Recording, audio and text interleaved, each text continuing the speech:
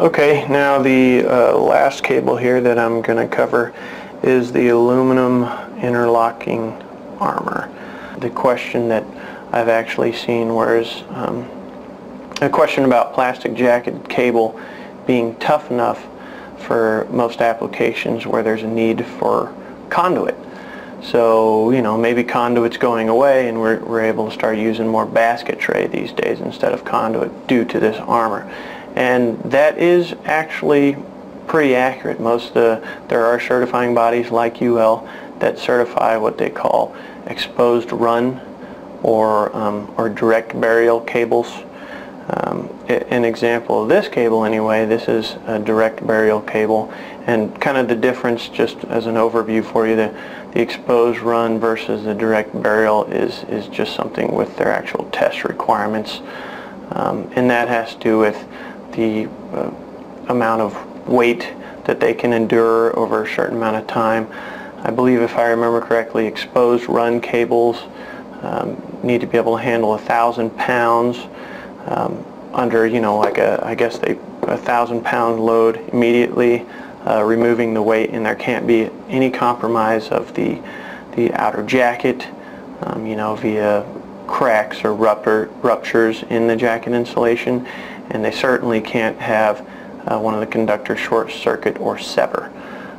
Now direct burial is, I believe, basically about the same thing, except it needs to be able to handle that 1,000-pound load for 1 minute or 1 hour or something like that. But that would be the UL directive anyway, so you'd have to check with UL to know for sure. So anyway, just covering those couple topics. So let's go ahead and get started on this orange cable.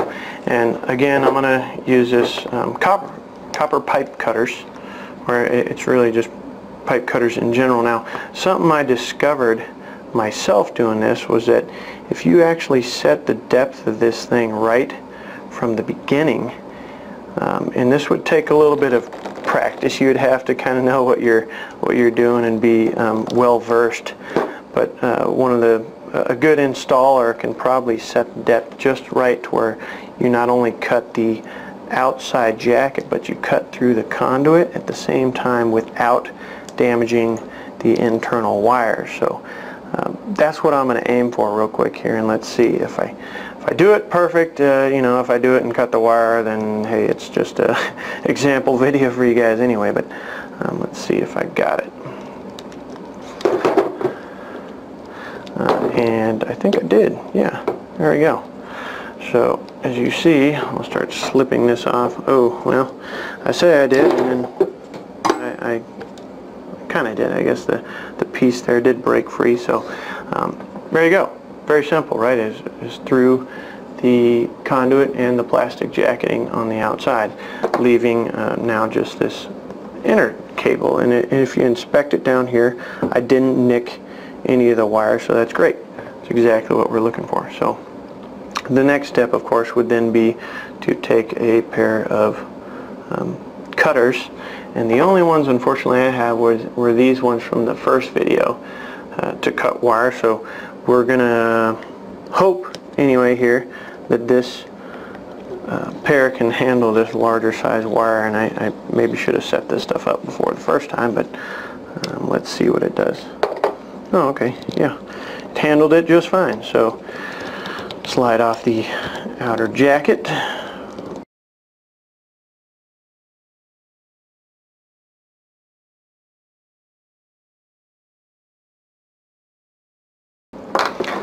Simple enough, huh?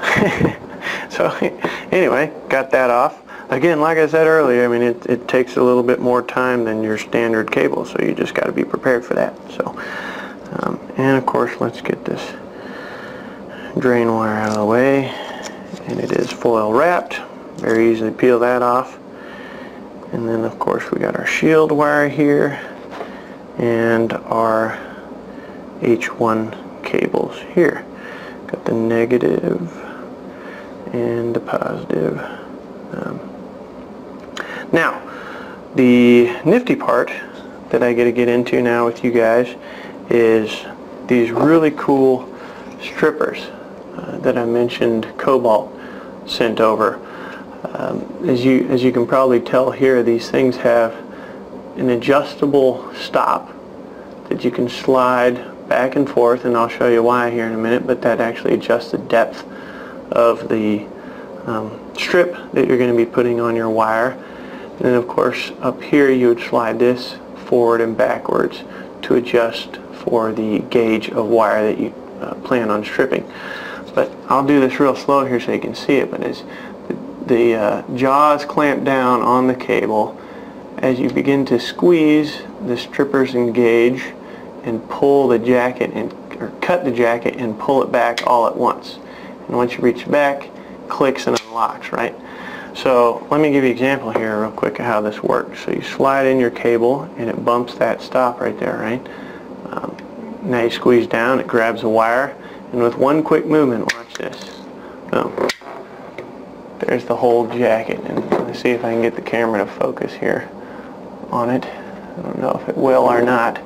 But anyway, that very quickly strips and removes that jacket for you, right? And the adjustable depth thing is really nice because when it comes time to ferrule these things, that depth is set perfectly by you, of course, to fit that ferrule right over top of it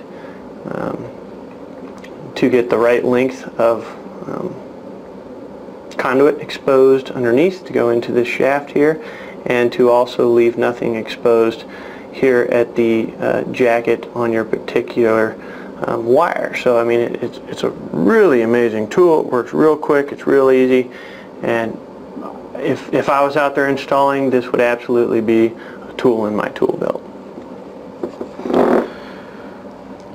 So now to you know, that was a good example of that tool. So the one last element that I actually wanted to talk to everybody about was this silicone tape. I'm not sure if anybody's seen this stuff or not, but it's basically an alternative to your heat shrink or electrical tape, and I gotta say I was surprised by it. You know, I have my doubts for it, but I also have been very much surprised with it and what it can do. So let me clip off a little piece here, and then I'll review it with everybody and talk about this stuff and its use case. So for this wire here, I'll just wrap it around the base of it, just to kind of give an example similar to the heat shrinking I had done previously. But as you might be able to tell, it's not sticky like tape. I mean, you can touch on this stuff and it doesn't cling to your fingers. You can even get it wet and even dirty and even soiled, and it will still clean. That was one of the things I actually made sure and test with this stuff, because having my doubts about how well this stuff will work, I thought, well, all right, if you're out in the field, you're installing, you know, it's going to be dirty, it's going to be sandy, it possibly could even be a little bit rainy or wet that day. How's this stuff going to clean? And honestly, I think I was very surprised. The pros of it is that you don't need to be dragging around, you know, a heat gun to shrink things with, or use an open flame or anything like that. So there's no electrical cords, no gas, no butane involved, anything, which is actually really nice. And like I said, I got it wet and it would still clean. I even rubbed it all over a dirty surface that I can find, and it still clung. You know, the cons to it is that it doesn't quite clean up the wires and look as nice as heat shrink. It won't hold them together as nice. Whenever you heat shrink something, it really shrinks down over those wires, and you know, if you try and separate the wires or pull them apart, it really resists you. I mean, you really got to tug them to get that thing to basically rip. You know, it's going to hold or rip is all. But this will tend to open back up and separate, especially whenever you wrap it over smaller wires. The thing that I found this stuff best for was around here, the base of these real big wires, and I'll show you exactly why, because that plastic will cling to you anyway. As you begin to wrap here, you just pick a part of the base, right, and give it a little tension on it as you wrap this thing around so it stays nice and snug. And I like to try and bunch this around the wires here at the base as I wrap. Again, keeping tension to make sure everything stays snugged up. And there you go. I mean, look at that. Like I said, it's not that it looks quite as nice as the heat shrunk version, but it clings really well to this big stuff.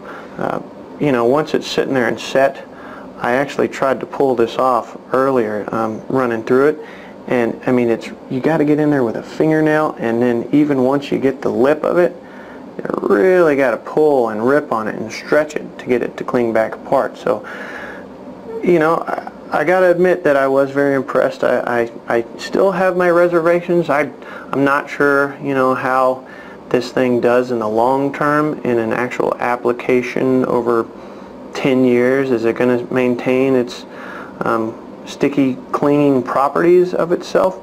Maybe so. I don't know. But certainly it's something that very much surprised me, and actually has turned out to be a very nice alternative to heat shrink. Review once more with you guys here. I appreciate you spending the time watching the video, and I just wanted to reiterate kind of what exactly we looked at here in this video, and that was these quick strippers that, you know, I can't say enough about these things. These things are absolutely fabulous, and I would certainly recommend them to anybody looking to do any sort of wire installations with any sort of frequency. It's a really, really great tool. And, you know, I can't say enough about these either. Cobalt really had a good thought here using these pipe cutters on the armored cable. It's certainly the best way to get through it. Trying to use wire clippers or any sort of, you know, sharp blade to do it really just isn't going to get it done. Certainly one of the best ways to do it is right here. And then the big surprise was certainly this silicon tape that Cobalt sent over. I mean, it was really interesting stuff. Like I said, you know, long-term application, is it good? Will it last? You know, I don't know. I can't say. Maybe somebody out there has some better use cases or something where they've used it and have seen how it lasts throughout the years and can elaborate further. But certainly sitting here in the office messing with this stuff, it turned out to be surprisingly good even in wet and dirty conditions, so that was cool. And then of course these the wires that Northwire sent over. Again, big thanks to both these companies. Northwire was really nice to get this stuff all together and send it over quick so I could do this. So anyway, great wires that they got. Aluminum interlocking armor, braided armor, and then of course plastic jacketed example, which is these are all plastic jacketed, but this empty set here was real nice for them to send. So hopefully this was beneficial to all you guys, and thanks for watching.